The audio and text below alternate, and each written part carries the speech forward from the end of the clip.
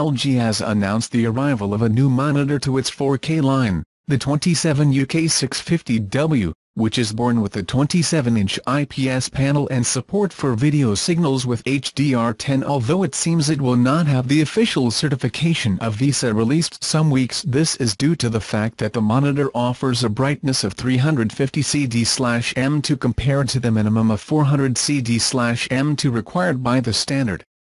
However, you can work with HDR10 showing a native contrast of 1001 and dynamic of 5001. It is capable of achieving 99% of the sRGB color space, has a response time of 5 milliseconds and comes with the AMD FreeSync synchronization system, with blink control and blue light level management.